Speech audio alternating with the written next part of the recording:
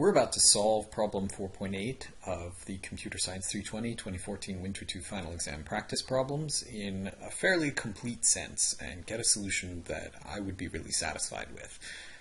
But I want to warn you in advance, these are practice exam problems, and one of the lovely things for an instructor about writing practice exam problems is that you don't have to spend quite as much time on them as you spend on the real exam problems. You just come up with problems that kind of feel good, that assess the things that you're interested in, and maybe you don't even have time to work through all the detailed solutions beforehand. You just say, yeah, these will be good practice for the students. They can push on them. Even if they don't solve them, they'll practice the things they need.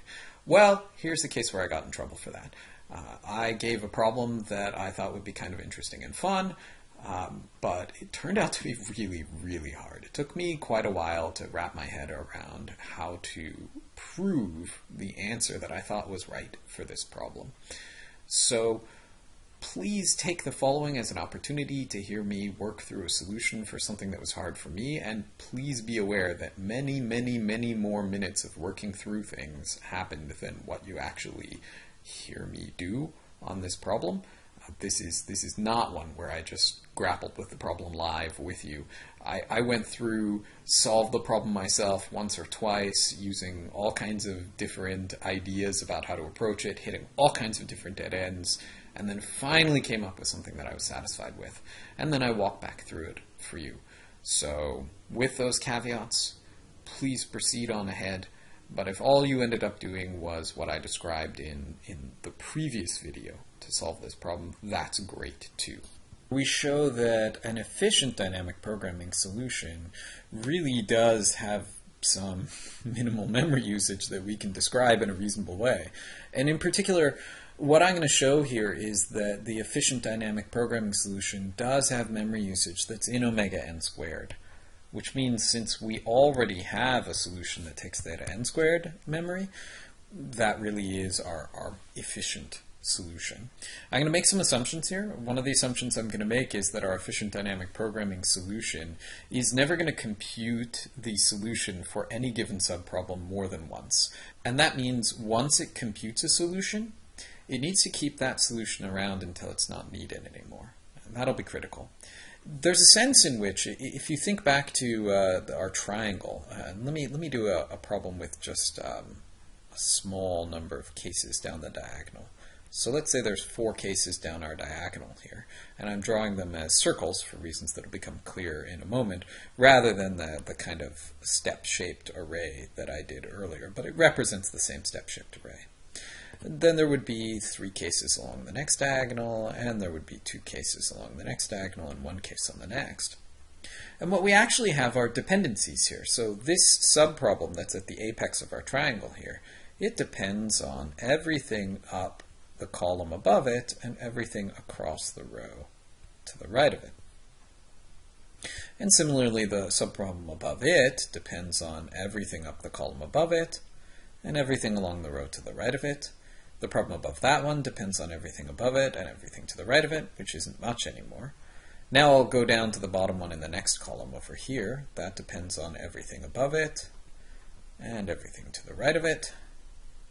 And if I go up above that, that depends on everything above it and everything to the right of it, and there's just one more to fill in. And this is messy, but it's a graph. Okay? In particular, it is a directed acyclic graph. And that means that we can do a topological sort of it. And basically, that's what we're doing when we do dynamic programming. We take this dependency graph among subproblems, and we know it's got to be a directed acyclic graph. The reason we know it's got to be a directed acyclic graph is because otherwise our recursion is going to go forever. If there's a cycle somewhere in the graph, then we've got infinite recursion. So this is a directed acyclic graph, the dependencies of subproblems on each other. And a dynamic programming solution is just one that computes the solutions in this graph in a topological ordering. And that means it always knows that it has all of the subproblems that a particular problem depends on solved before it solves that problem. Now the extra thing we've talked about saving memory is maybe you can throw away a bunch of the previous problems in some fashion so that the frontier of problems that you need to keep around at any given point is asymptotically smaller than the full set of problems. And I'm going to show that that's not that's not so, under the assumption I made earlier that I'm only going to compute a solution once. To do that, I'm going to assume we have a really large problem. So effectively, we have a triangle table. Okay. And I'm going to note that this problem here, that problem can't be thrown away. The solution to that problem can't be thrown away until everything along this horizontal line and this vertical line has also been solved.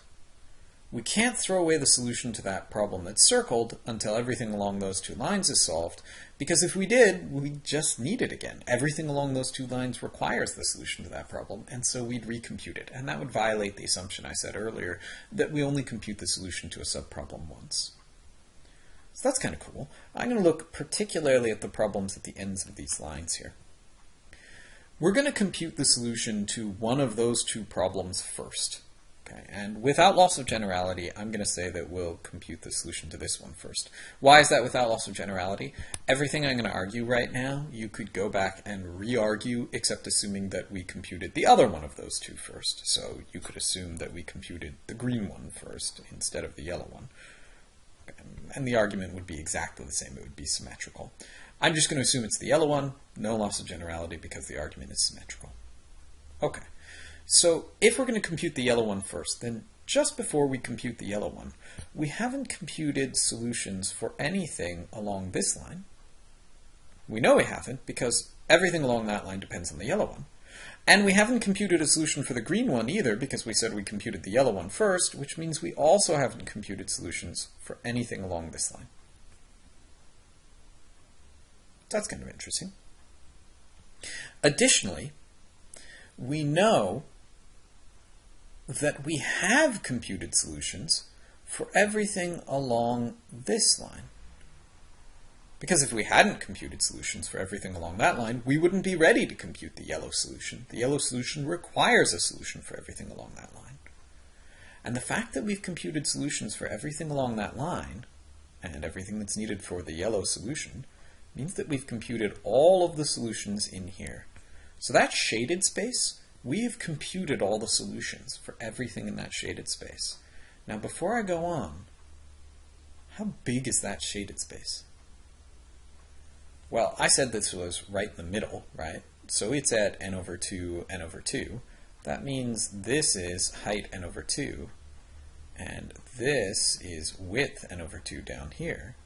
That means the area of this triangle is n squared over 4. Now, I'm approximating, I'm assuming n is so large that I can treat this like triangles. I'm actually off by some lower order factor.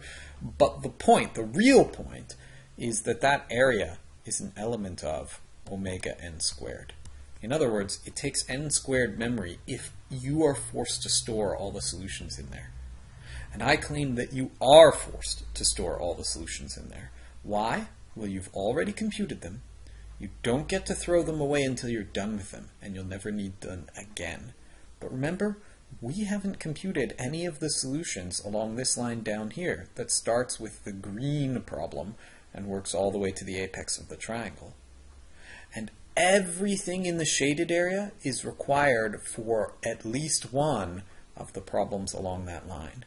So at least one problem that we still have to solve requires every single element in the shaded area. And that means we've computed the shaded area, we're not done with the shaded area, we must be storing the shaded area presently. That means at some point during the process, no matter what algorithm you use, you are storing omega n squared space in solutions, in already computed solutions. So what we did earlier, our dynamic programming solution, it actually is an efficient solution from a memory usage standpoint. You've seen some new tools thrown at a problem. You've seen us look at a problem first as a recurrence, then you saw us look at it as code, then you saw us represent it as a graph and talk about topological sorts, then you saw us look at it as an abstract geometric shape, and we were able to reason with all of those models together to come up with a pretty awesome bound.